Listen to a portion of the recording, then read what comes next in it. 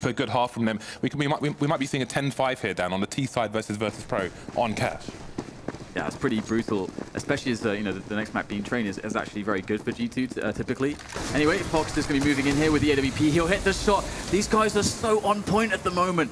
And Pasha, he'll creep through the smoke, but what can he get done here with his P250 as he crawls behind the lines, finds Fox, and he's creeping. He's looking to see if he can find more players. Very smart stuff here from Pasha. When is he going to pull the trigger, or will he pull out the knife? The precision incision is coming. Oh my God. The precision incision is there. The Lannisters send their regards. Beautiful stuff there from Pasha. Excellent patience, and that is going to get a raw